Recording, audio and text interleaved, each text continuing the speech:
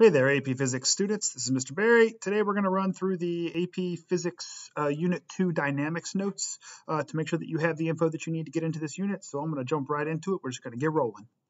To start us off, we're going to look at our big ideas. And so the big ideas for dynamics, we've expanded upon a little bit from what we had in kinematics. We're looking actually at forces, and that's going to drive really what's happening through the rest of the unit and the rest of the class.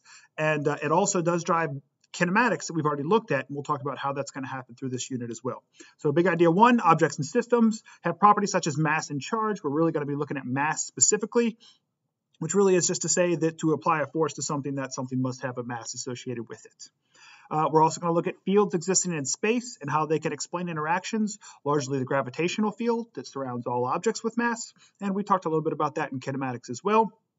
We're going to look at the interactions of an object with another object and how that can be used to be described by forces, and that's really what makes forces happen at all, is interactions between objects. And then we'll see how they result in changes in those systems as well. So we'll jump back to this at the end. I just want you thinking about these before we get into this material. First thing we need to do is define a force. So a force is defined as a push or pull on an object resulting from the object's interaction with another object. They only exist because of those interactions. Objects don't have forces exerted on them or exert forces on other objects without there being some sort of interaction. And you might be thinking, what about gravity? We'll get a little more to that in a second, but there's such a thing as a non-contact force also.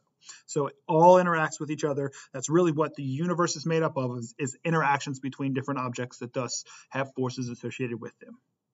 There is a net force that we want to make sure that we focus on in most cases here, and the net force is going to be the combination of two or more forces acting on an object. And we see a couple scenarios here to point out quickly. We mentioned a push or a pull, and so everything you're seeing here is push or pull, and the two on the right are just a push or a pull on the individual objects that they're looking at, whereas that one on the left there is a push and a pull. And that's really the big difference, and that's what we want to put together here, right? The two on the right, it would just be, okay, the force of the pull on the rope, the force of the push on the wheelbarrow. But on the left here, we actually have the force of a pull and a push, and they're going in the same direction, so we'd want to calculate our net force in this case. There's quite a few categories of forces. Well, quite a few, really, two. And there's four major long-range forces that we'll look at here also. We're going to deal mainly with contact forces in this class, just because most types of forces that are going to interact with objects are contact forces. But we're going to hit the long-range ones also, and there's one that's very prevalent that we will be talking about all the time. So a contact force is a force that results from two objects touching each other. You push on an object, it pushes back on you, and we'll get a little more into that coming up also. But any objects that touch then exert some force on each other. A long-range force is going to be applicable when objects are not touching. And the biggest example for that will be gravity, right? If I toss an object up into the air, as we looked at in kinematics, it's going to take that parabolic shape. It's going to come back down to Earth because the force of gravity is pulling on it, even though those objects aren't actually touching. So that would be a long-range force. Equilibrium is going to be a state when the net force is zero. And that's going to be very important for what we're going to cover in this class also. So we'll get much more in depth with that, but it's important to realize that that's a state where the net force on an object is zero. I can push here, I can push here. If I push them together and I'm pushing with both hands and there's no motion, then I have an equilibrium state. So a net force of zero. Looking at our long-range forces here, to say that these are long-range forces is really to say that these ones are non-contact forces, because you do see that the range specified for the bottom two are short, and those bottom two forces are really things that hold atoms together and items like that. More chemistry than actual, well, I shouldn't say than physics, because everything is physics, but it's more of a chemistry topic in general, whereas the top two, the gravitational force and the electromagnetic force, those are things that we will definitely cover in here.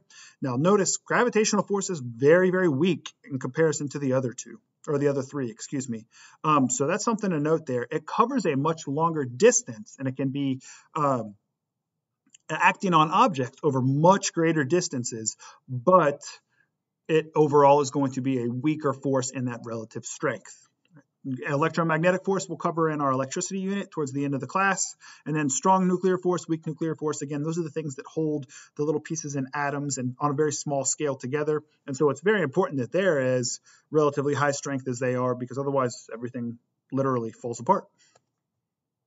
I want to show you some types of forces and the symbols associated with them. I'm not going to go through every one of these. We'll get into these as we get into practice and as we use things through this class.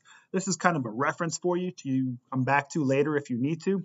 But an important note here is you've got your type of force on the left, and every single one of those has a symbol associated with it. They all begin with a capital F and then have a subscript that explains what the force is. Now, the ones that you're seeing there are really the common ones, but to be totally honest, you could put a capital F and describe it as, if a car ran into a pole, you could put F car, and that would be the force of the car on the pole, and so forth and so on, right? You could really define them as anything you wanted. So there's really an infinite number here that you could put down, but the ones that you see are ones that you might see commonly and are important to have some idea that they're going on there. Thrust being the one that you may not have heard of before, but a thrust force is the force generated by an engine. And so a car has a thrust force, a rocket has a thrust force. Any force generated by an engine is typically referred to as a thrust force. You see the definition of each right there, and then the direction that they act in as well. And that'll be important, but more important once we get into drawing our diagrams and really looking at how these forces interact. We need to get into Newton's laws because this is how we really define forces to begin with. So Newton's laws are going to be really important throughout this whole unit, and something that we want to make sure that we keep in mind and we state early. So Newton has 3 laws. The first one is commonly known as the law of inertia. And so I'm actually going to jump down to that bottom line and explain what inertia is real quick first. Inertia is the ability of an object to resist change in its state of motion. Okay? The ability of an object to resist change. So if I have a little piece of paper and I push it, it's going to move quickly. So it doesn't have a very good ability to resist change. We would say it has low inertia. If there was a boulder in the middle of my classroom and I tried to push it, it's going to resist change a lot. So in a lot of cases, inertia and mass are very, very similar. And for what we'll do, at least in this unit, they're pretty much the same thing. So let's read our full Newton's law here, the first one. An object at rest will remain at rest unless acted on by an unbalanced force. An object in motion continues in motion with the same speed and in the same direction unless acted upon by an unbalanced force. And you've probably heard something similar to this, but this is the full law and this is stating all the details to it. So it's important to realize what this is saying is things that aren't moving tend to stay that way unless a force acts on them. Things that are moving tend to stay that way unless a force acts on them. Okay? So we see an example of this right here. And yep, this guy's not wearing a seatbelt, and that's bad news, right? But we've got a person in a car. There's some force of thrust driving the engine of the car here, and so the car is moving, and it gets into another force that acts on it, the force of the wall, as it runs into it. A couple things are happening as a result of that, and they're kind of opposites to some degree, right? There is an unbalanced force acting on the car, which is changing its motion. It's causing it to stop and even move backwards to some degree, right? The person is continuing along their previous line of motion. Okay, maybe they're hitting their foot on the windshield and going flipping because of it, but they're continuing forward, which implies immediately they weren't wearing a seatbelt. If they're not wearing that seatbelt, they're going to continue in motion and keep going, even though the car has stopped. This is why seatbelts were created, is to help stop you with the car when the car stops. Otherwise, you hit something right in front of you, whether it be a wall, a windshield, so forth and so on. So wear your seatbelt. All right, Newton's second law. This one is probably easiest explained as an equation, but let's talk about what's actually happening first. So it says acceleration is produced when a force acts on a mass. So acceleration, an increase or decrease in velocity, is produced when a force acts on a mass. The greater the mass, the greater the amount of force needed to accelerate. So those 2 sentences right there can very easily be explained with 2 lines and 3 letters, F equals ma. So a mass accelerates when a force acts on it, right? That F, force, it is in newtons. Newtons are the measurement that we're going to use for force going forward. They are, I don't want to say equivalent, but relative to pounds. You might have heard, okay, you have a weight in pounds. And that's true. It's a different system of measurement. We're not going to use that. But if you think of the force of gravity acting on someone, a weight, then that's been measured in pounds probably for you in your past. It's going to be newtons for this. M is the mass in kilograms. And again, kilograms there, one of the few that actually starts with some sort of prefix. Keep that in mind. That is 1,000 grams. And A, acceleration, as you know, is meters per second squared. A very common mistake is confusing force in newtons and mass in kilograms. And we see right here that those are not the same thing. So let's keep that in mind. All right, so an example of this happening right here. We have somebody who's golfing for some reason. I don't know. People still do this apparently. But he's applying some force with his putter. All right, and he's going to try to putt two different objects. The first object he's trying to putt is a golf ball. And as you see, that very first object there has a very small mass, tiny little m, okay? And so we have proportionate variables here. And if he uses the force of his putter on that tiny m, well, it's got a big A. It's going to accelerate with a high level there, right? A great magnitude for the acceleration. Now, if we take the emergency brake off and we assume that there's no friction here for this truck, and he uses that same force, notice the F is the same size on a much larger mass, he's going to have a much smaller acceleration. And the important thing here is that we notice the proportion and that the same force on different objects based on their mass will produce different accelerations. Okay? And I love this little test tube. I don't know why, but every year this is one of my favorite animations that I have in notes. So we got this guy up at the top. He's applying the force of his leg to the wall here. And the wall's got such a large mass that it's not even accelerating at all. And we get an ouch. Whereas at the bottom, he's doing the same thing, but to a soccer ball, and we get fun because the mass is much less. So there's some sort of acceleration happening there. We got a quick example. We'll hit examples later on in class if necessary. Newton's third law. You've heard this to some degree, I guarantee it. For every action, there is an equal and opposite reaction. This means that every force has a reactional force equal in size, equal in magnitude, opposite in direction, which just means, as we talked about in kinematics, we flip the signs. Okay? So if I were sitting in my chair that I'm in right now that has wheels on it, and I was right by the wall, and I pushed on the wall the magnitude of 20 newtons, the wall pushes on me back and has that opposite reaction with my hands with negative 20 newtons, and I would accelerate in the opposite direction of the wall based on my mass to some degree, right? And off the top of my head, I don't know exactly what my mass in kilograms is. So we'll save that for some other time. All right, but that's what we're talking about here, equal and opposite. Remember that the direction just means positive and negative just means direction. Okay? So an example right here. We've got a little rocket. We've got a model rocket happening right over here. And the rocket has an action. We light the engine for the rocket, and that is our action that's causing something to happen. The reaction then is a force equal to that produced by the rocket engine that's pushing in the opposite direction. Okay? Because the rocket engine is held inside of the actual rocket, that force becomes a mass traveling with some acceleration because force equals mass times acceleration. So we see the mass of the rocket accelerate because of the force generated by the engine. F equals ma in action right there. All right, and I couldn't resist. Isaac Newton, he slaps the roof of a car, and that car, it slaps him right back. Equal and opposite. All right, so gravity, our simplest force, our most common force, one that we are going to have to look at a lot. So because Earth is by far the largest object that's close to you, your force of gravity there is typically measures the amount of attraction between you and the planet. And we'll get into gravitation in a minute, and it's very similar. I get that, gravity versus gravitation. But everything with mass is going to have some attraction towards each other because of gravity. But because the Earth is so much bigger than everything else, everything on the Earth is pulled towards it. Now, if we look at our planetary body-sized people on the left here, we have Earth, Moon, Jupiter, and the Sun. We see that because they have very different masses, we are on Earth, Moon, Jupiter, and the Sun, apologies there. A person with a mass, same person, same size, same mass all the way through there, is going to have a different weight on each of these different planets. That's because it's an interaction between the person's mass and the mass of the planet, and that's what's going to derive the actual weight there.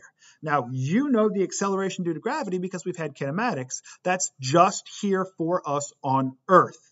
If you go to the moon, the reason, as we've seen videos of people on the moon, yes, it really happened, you see them kind of skipping and bouncing up and down a little bit more, is because the moon, as you see in this diagram, has less mass, so the weight of a person on the moon is going to be less, and thus they're going to move much differently. And because your legs are used to pushing up on the weight, like this person here that you see of 623 newtons, when they only have to push up against the weight of 103 newtons, despite the fact that the person is the same mass, then you get that effect of bouncing around.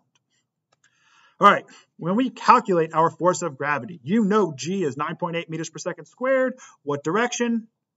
Down, right? Negative. We all know that. I didn't put that on here. Oh, all right, but that just means that our force is going to be downwards for this case. So if our acceleration is 9.8 meters per second squared, we know from Newton's second law that F equals ma, the force is mass times acceleration.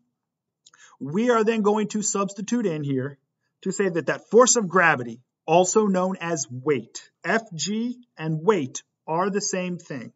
It's just going to be mass times gravity.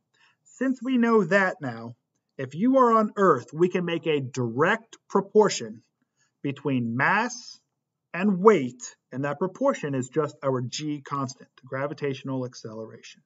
Okay, so if I had this equation here, Fg equals mg, and I say, okay, I want to find out what my weight is and I know my mass, I can find it. If I want to know what my mass is and I know my weight, I can find it because we know G here on Earth. All right, quick example here. I would have y'all all work through your own also. So maybe I'll say, once I explain this quickly here, pause and see if you can find out what your mass is in kilograms. But I'm giving you a proportion here to go from weight in newtons to pounds. So 1 pound is equal to 4.45 newtons. My weight, maybe, we've been quarantining, so maybe not, is 225 pounds. And so multiplying that by 4.45 newtons, we get just over 1,000 newtons as my actual weight. If I wanted to find my mass in kilograms, I'm going to use that equation right there. Weight equals mass times gravity. And I'm going to solve for mass and realize that I'm just over 100 kilograms. And I'm going to go ahead and bet that nobody else watching this video is over 100 kilograms. But that's okay, because I'm big. All right, that's how you would find your mass, and that's how we would use this equation. Now, everything has this force of gravity pulling on it, pulling down, pulling in the direction towards the center of mass of the Earth, which is downwards for all of us in that negative direction, right? There's a reason, though, that we don't all collapse. We don't all scoot into this tiny little infinitesimally small point in the middle of the Earth. And that's because of a component force known as the normal force.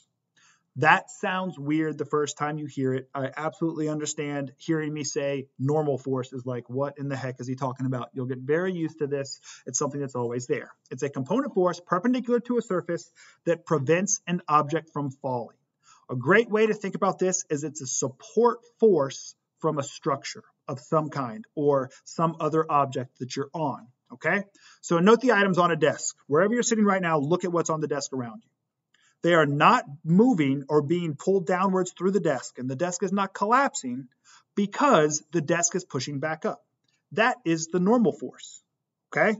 So whatever device you're watching this on right now, if you're holding it still. If it's sitting on a desk, it's sitting still. Gravity's pulling it down, but it's being pushed back up by some support force, okay? The desk is pushing back up in the example that you see here at the bottom.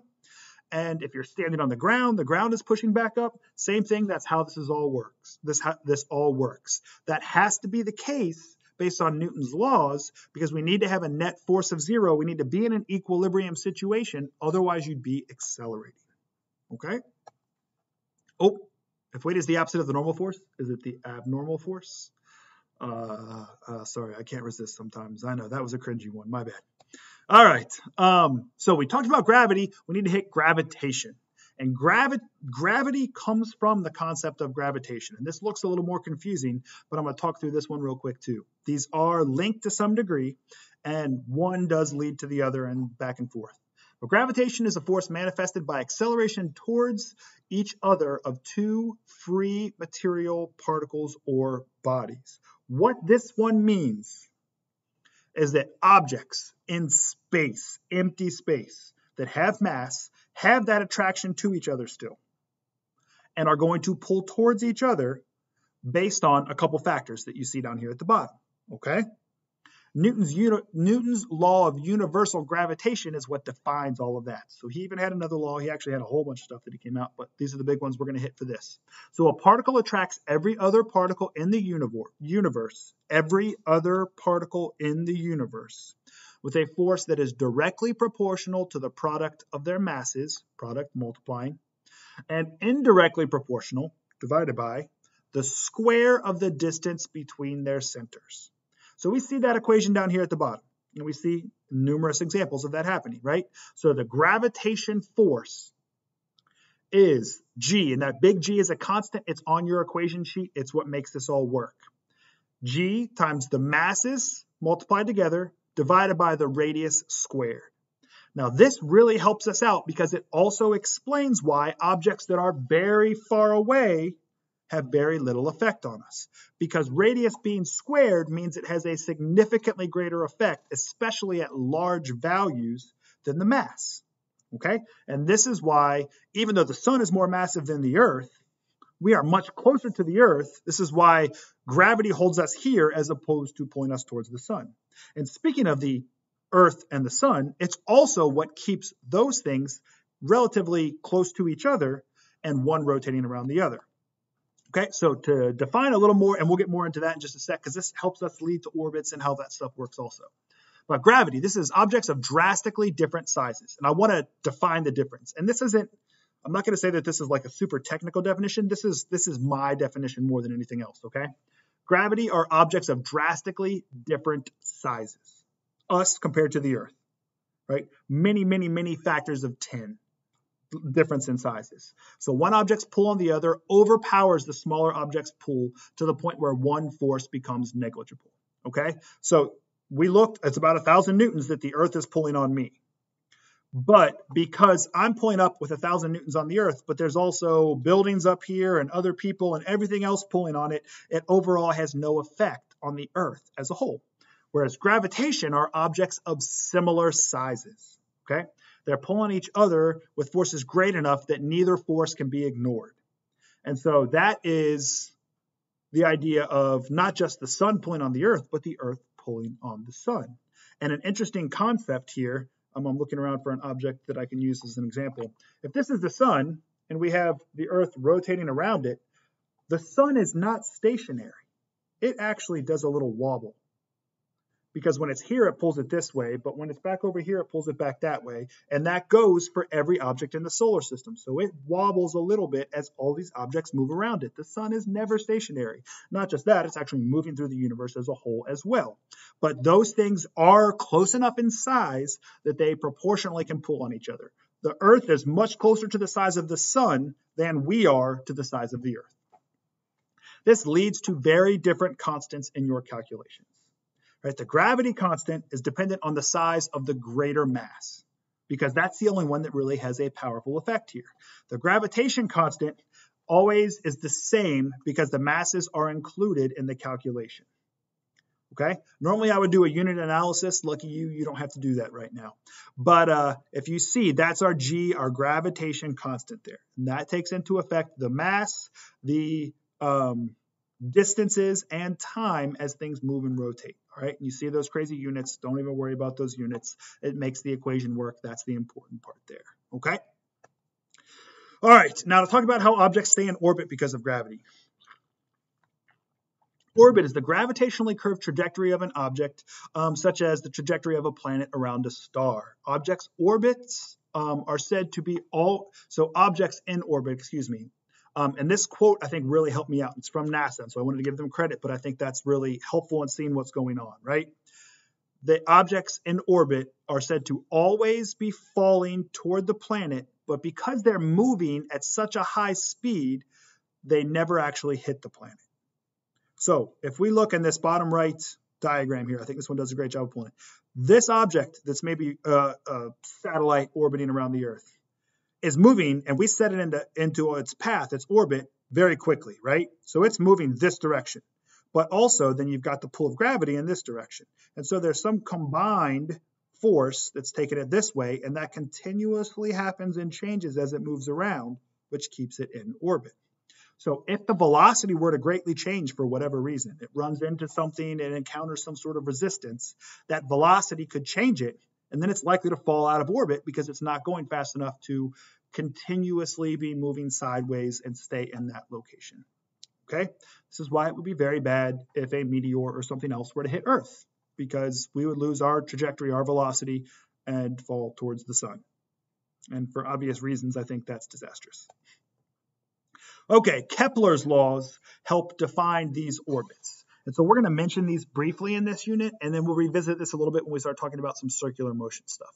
The first one is the law of ellipses, which actually says we don't travel in perfect circular orbits around anything. We actually travel in what's known as an ellipse. An ellipse is a circle-like shape that has two foci in the middle of it. So to look at the very basic one right here, you have the center and then the actual circular object. Think it's not quite egg-shaped, it's more symmetrical than that, but close. It's got a focus on both sides, and it's about those foci that we actually are concerned with the different orbit here, right? So a planet actually moving here might be moving in the orbit around the outside here, and it's going to be closer to and further away from the sun at different times.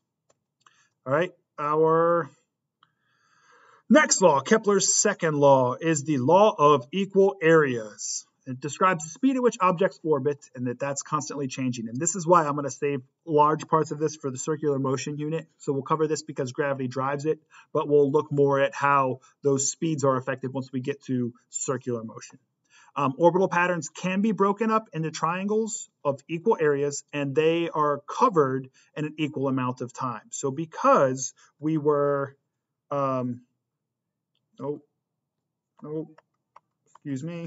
because we were at this point where we had these two foci, it's not right in the middle. We end up with these different areas that you can see are then going to be equal overall. So to move from A to B takes the same amount of time as to move from C to D. So if you get a very wide orbit, you end up with long amounts of time where you're covering relatively small distances. And as you get closer to that central object that you're orbiting around, you're going to be moving faster and cover more distance than over that amount of time.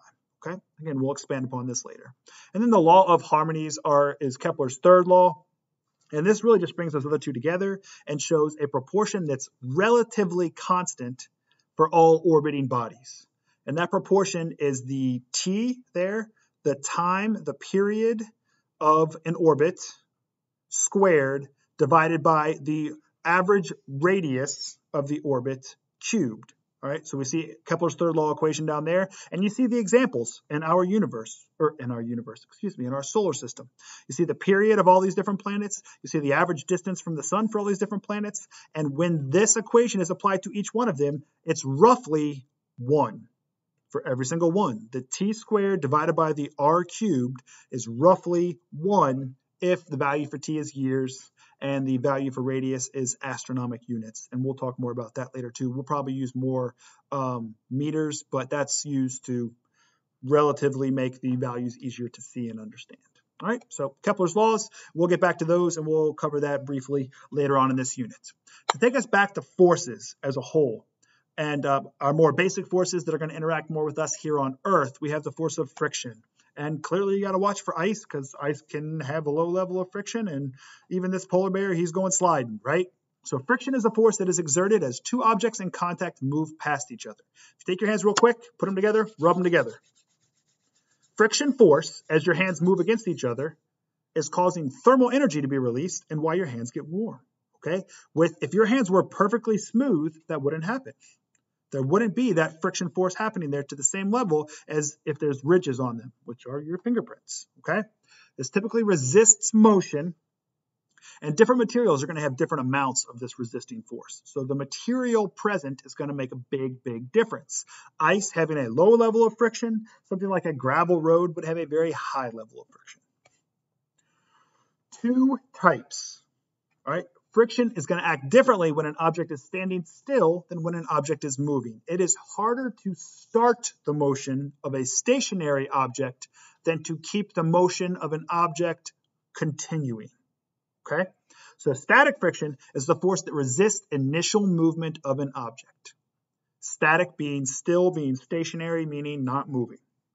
Kinetic friction is the force that continues to resist the movement of an object once it is already moving. And kinetic, just think kinematics, right? Same thing, moving, motion, that's what we've got going on there. Static friction will always be greater than kinetic friction, always. If in one of your calculations you get a greater kinetic friction than static friction, you've made a mistake. You've broken physics, and that's not possible so far as the existence of every human being that's ever lived has been able to tell us. So this is because it's harder to start an object moving than it is to keep it moving. We've got here some constants sorry, trying to make it so you can see what's going on. Some different constants for static and kinetic friction. The coefficient of friction is what helps us describe how much friction is present for these different objects. All right. It's going to be a proportion of forces based on the surface that's present. So it's a numerical representation of the amount of friction between objects. Because different materials produce different amounts of friction, these coefficients are going to be based on the two substances in contact. Now, there is an infinite number of coefficients of friction. Okay? I could have one very specific type of rubber. Whatever I try to move it against, it's going to have some different level of friction. And that is the case for every different object that there is, period.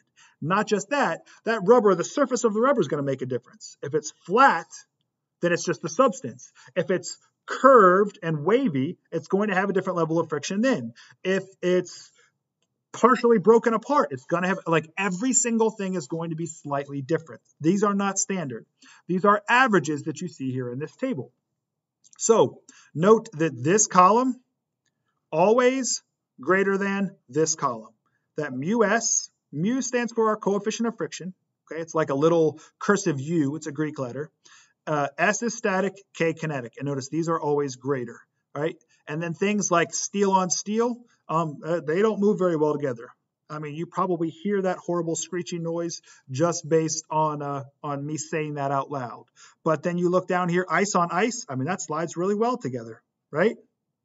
Synovial joints in humans. You actually have lubricant in your joints that allow your shoulders and stuff to move smoothly. And if that's not the case and this number goes up, then it's because you have arthritis. So there you go. That's what's happening there. These numbers should almost always be between 0 and 1. Now you see very rough surfaces here, 1.5. That's like so rough that they are designed to stick together. Think glue or a suction device or something like that. That is the only time you'll have a coefficient of friction over 1. In practical use, it will always be between 0 and 1. I'm going to move myself back up here.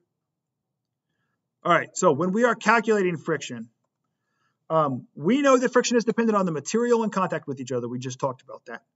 And I would ask normally all these questions here, but we're going to jump ahead. We'll maybe hit this another time. But I want to talk about how we calculate friction. So the force of friction is going to be equal to that proportion, that mu, times the normal force. In a lot of cases, gravity and the normal force are going to be the same. Again, an object resting on a desk, gravity pulling it down, the normal force pushing up are the same. We'll talk about cases when they're not as we continue through this unit, but most of the time they're the same. Don't always assume that they're the same, but most of the time they will be. Two calculations may be necessary. You might have to calculate the static friction, in which case you would use mu s there. You would just replace that mu with whatever your static coefficient is. And the kinetic friction, you would make it mu k, so you would replace that one in that case. It's going to depend on whether or not the object is stationary or moving, static or kinetic. All right, we're getting close to the end. Y'all are hanging in. This is going great. I assume it's going great. You're watching this at home.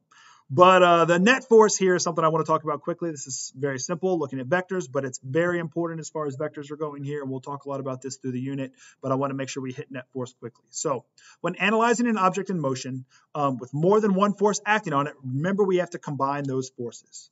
It's important also to remember your vectors and that directions are just positive and negative. So you see with the top one there, because we have two vectors that are each 5 units, we get a total of 10 because they're pointed in the same direction. But we have two vectors in the second one, also 5 units each. We end up with 0 because one is pointed in that opposite direction. So keep this stuff in mind. Make sure you are realizing that the direction of the vectors are very, very important, and the direction is just positive and negative. Again, typically to the right, positive x-axis positive, negative x-axis negative, up positive, down negative. And we've got a couple of net force calculations here. I'm going to let you take a look at that real quick and just think about what's going on. But if you look, two people pushing in the same direction, a greater force, two people pushing opposite directions, a negative force. And then when you've got a net force at an angle, we're going to have this object on the far right there, the third object, is actually going to be moving up and to the right at the same time. It's going to follow a path that's the same direction as the net force. So it's going to accelerate in that direction. All right. Equilibrium is really, I don't want to say the opposite of that, but it's kind of those objects, those forces when they cancel each other out, right? So as mentioned early on, net force being equal to 0 is the state of equilibrium. So each of these examples that you see down here at the bottom, because they have equal forces that then cancel out to make 0 force in all directions, we have a state of equilibrium. Now here's what's important. A state of equilibrium means the net force is 0. That does not mean that it's stationary. Okay, I'm going to let that sink in for just a second. All right, having a net force of 0 does not mean stationary. It just means no acceleration. You could still be traveling at a constant velocity if you have no acceleration. An example, I take a hockey puck, I slide it across the ice. Okay, now ice, we know, has low level of friction. Once it gets moving, it's going just like that, right? If it's moving at a constant velocity, it's moving because I gave it that push to begin with, but then friction is also happening between the ice, a very, very small amount, but that's still driving forward, pulling back on it to some degree. So we could have that force applied causing no acceleration because there's a constant velocity. The term constant velocity is very important in this unit. All right, the same way that we talked about launched horizontally in kinematics, that tells you a lot. Constant velocity for this unit tells you an acceleration of 0 and is a very important note to make. All right, now we got to remember Newton. And I know he's got quite a nose on him, right? I don't know why, he just always has. Well, he did a long time ago, we should say it that way. But a reminder that F equals ma. So if there's an unbalanced force, not an equilibrium state, then the object that the force is acting on must be accelerating.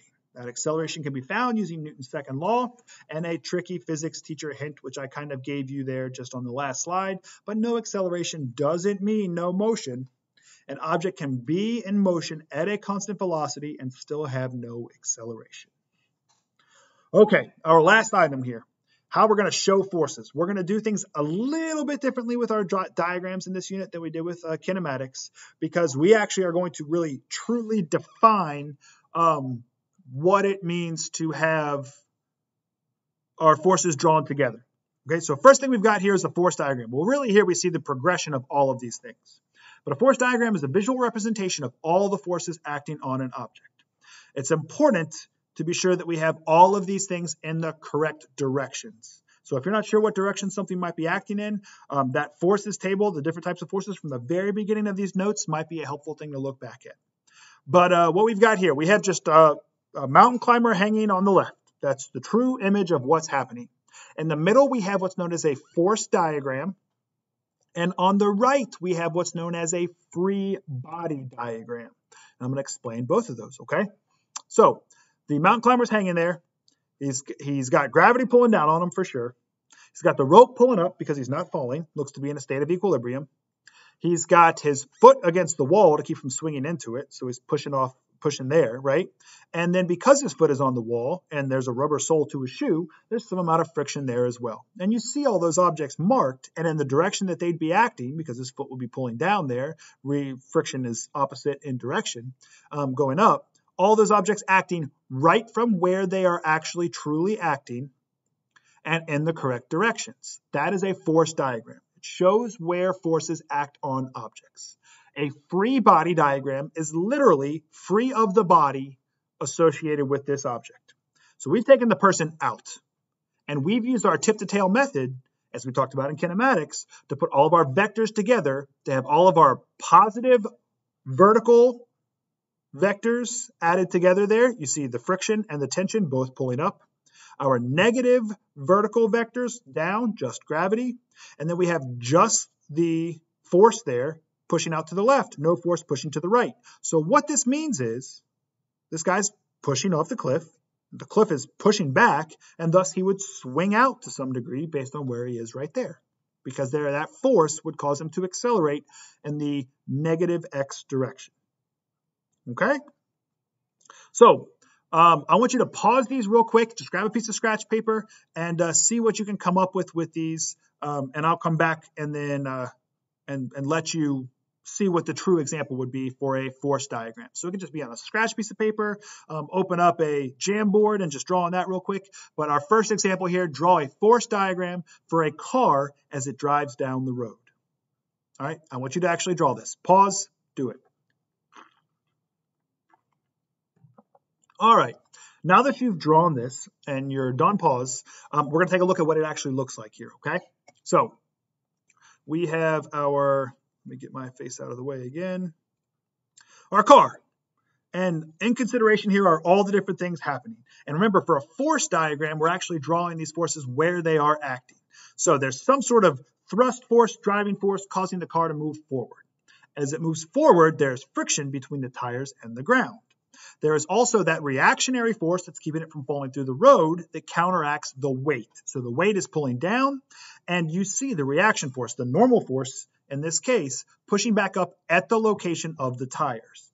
Now we're going to consider weight to always be acting from that center of mass. So the center of the weight of the car is going to be right in the middle there, and so it's going to be pulling down from right in the middle there. All right. The last thing to note, and the reason that when you put your hand out the window of a car, you feel the air and the wind rushing by you is because there is air resistance. Now, we leave it out of most of our calculations, as we've mentioned previously in kinematics, but it is still there, and you can see that that's accounted for. And it's actually something that's really accounted for if you're going at a high velocity in a vehicle for a long amount of time. You've seen the wind pieces wrap around the large semi-trucks and things like that to cut down on air resistance. That can save truck drivers hundreds and thousands of dollars on gas costs as they're driving long distances, because it's cutting down on that air resistance as it hits the car. Okay. All right. So we got another one coming up here. So again, I'm going to tell you what it is, and then I want you to pause it and try it one more time. So example number 2, draw a force diagram for a runner as they go for a jog.